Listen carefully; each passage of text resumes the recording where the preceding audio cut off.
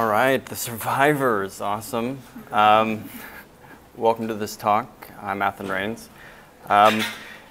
And what I'm going to talk to you about today is math, numeric computing, and JavaScript, a nice weighty topic before you go home, right?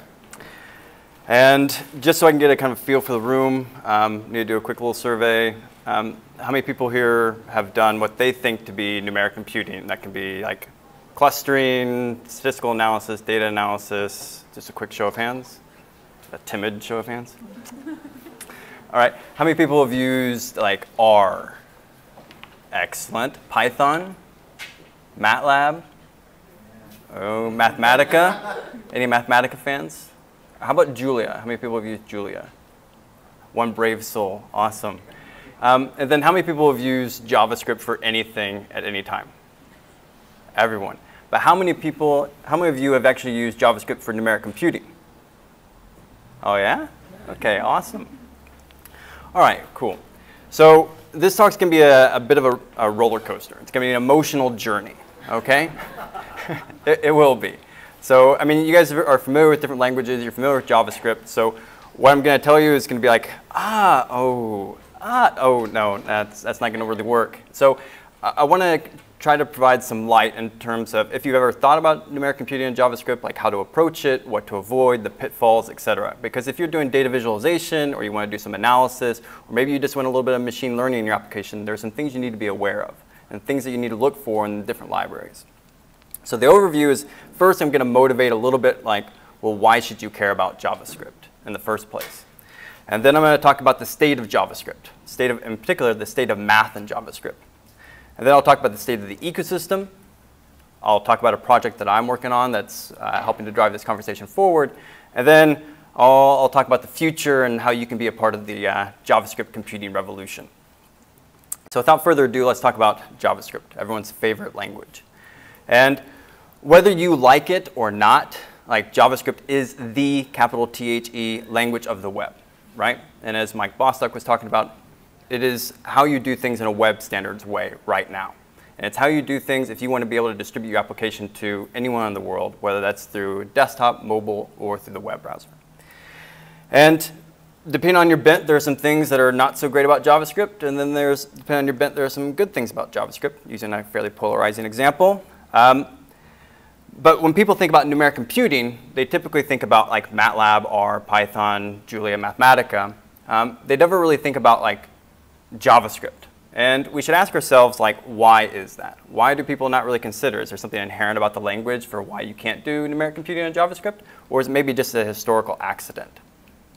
So let's investigate some of the reasons why people say, oh, I don't want to use JavaScript for numeric computing, for any kind of number crunching. First is that they might say, well, it's dynamically compiled. Maybe these are people from a C, C++, Fortran background. But the reality is that many other numeric computing languages, like R and Python, are dynamically compiled, right? Or they say, well, there's no 64-bit integers. I care about my dollars and cents. Well, neither does R. R doesn't have 64-bit integers. You have to use an outside package for this. Or they say, well, there's no native big int, big number support. Well, in R, you need to use a package. In MATLAB, you need to use a toolbox. So in these other numeric computing languages, you don't have these features. They also say, well, it's single-threaded. Well, so is R, right? Or they say, well, what about performance? JavaScript is really slow, isn't it? And that may have been true like back in the early 2000s and 90s, but that's no longer the case anymore, especially after the browser wars in the late 2000s, where browser vendors competed to really drive performance forward on the web. And so now I've done the benchmarks. I can tell you without a shadow of a doubt that JavaScript as a dynamically compiled scripting language is faster than R and Python. Okay? Most people don't realize that, but it's a fast language for doing just regular computations. And then finally, they say, well, there's no C, C++, and Fortran bindings, because the secret behind Python, R, and Julia, et cetera, even MATLAB, is that they're just wrappers around older libraries from 20 to 30 years ago. They integrate with like BLAS or LAPACK. That's where a lot of the performance comes in for linear algebra and high-performance computing, right? They just provide some external APIs. And the thing about with JavaScript is that, well, in the past, yeah, everything ran the web browser, so you couldn't interface with C and C++. But given the rise of Node.js and the ability to write Node.js native add-ons, you can easily tie into these BLAS libraries and get high-performance numeric computing in JavaScript now. And especially with web standards coming on board, like WebAssembly, this means that you can run native code, C, C++, in a web browser with near-native performance. So what was true in the past is no longer really true now. But there are two more substantive issues that people give. So all those reasons I just listed they're not technical barriers for why you can't do numeric computing in JavaScript, right? There's no reason why you might choose R just as a language over JavaScript, right? But there are two more substantive things that people cite for why you don't want to do numeric computing in JavaScript. The first is just sheer community. Now, when we talk about JavaScript, the size of the community is huge, but the size of people doing interesting things in numeric computing in JavaScript is small. So if you want to do something in numeric computing, the amount of tutorials and stuff like that is going to be quite few, and it's going to be kind of a lonely endeavor, right?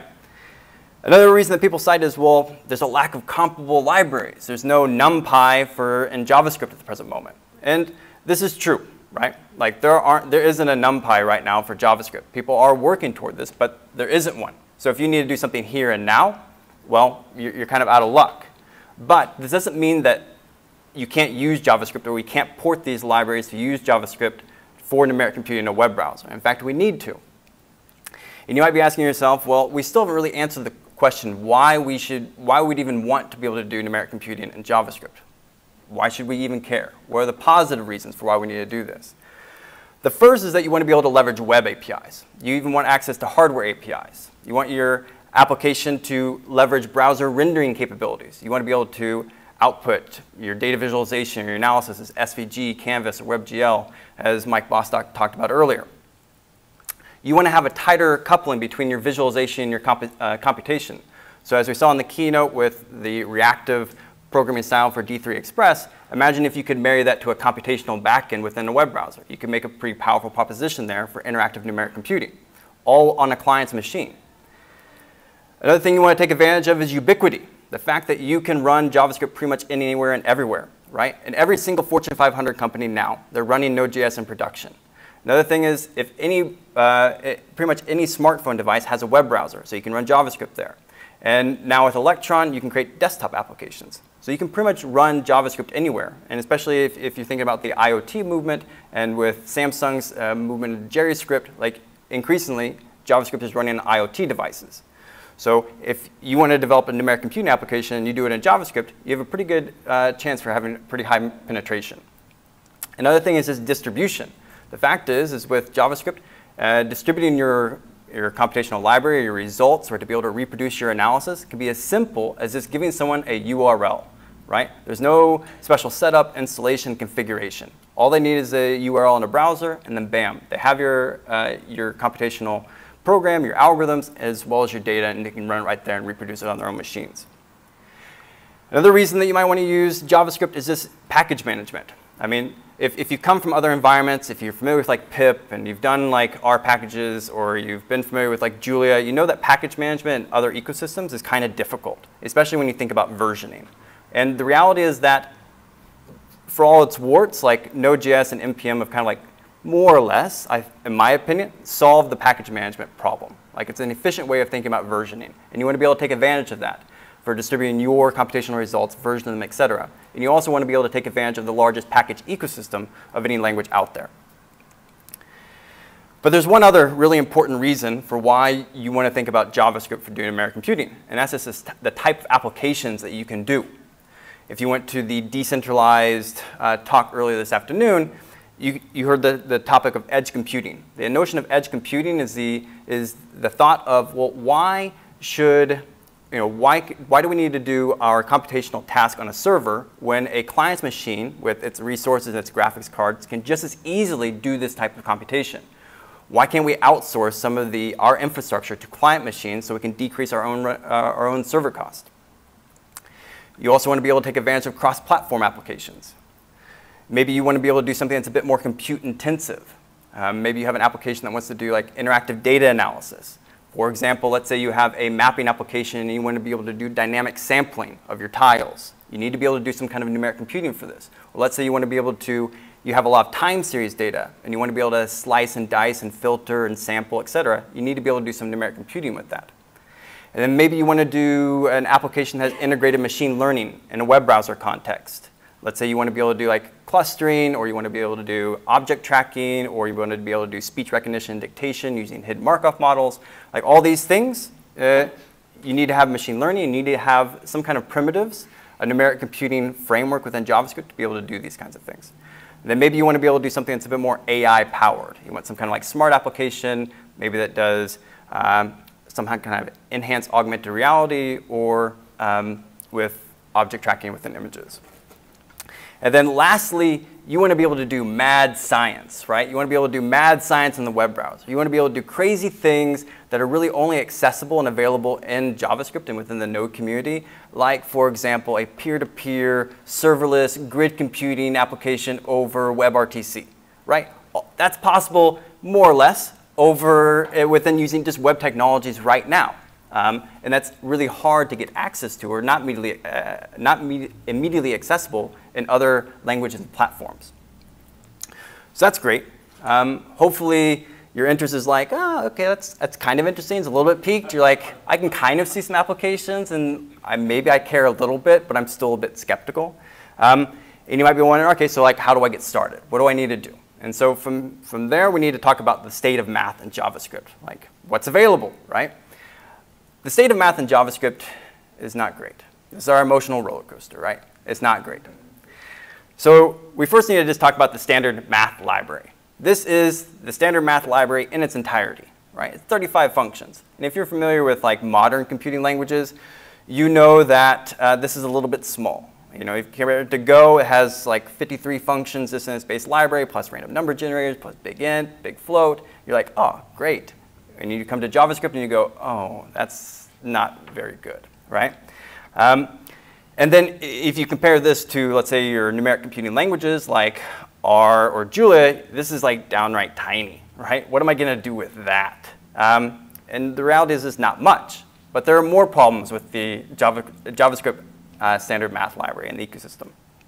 The first is, this is kind of the section of the talk where we talk about like, here are the warnings, the big red flashing signs you need to be aware of when you start to think about like even creating data visualization packages or whatever else, your applications within web browsers. Like, here's the things you need to think about. The first is that there are no standard algorithms for the standard math libraries. The specification does not say like how you need to compute something. So each browser vendor can have a different underlying implementation.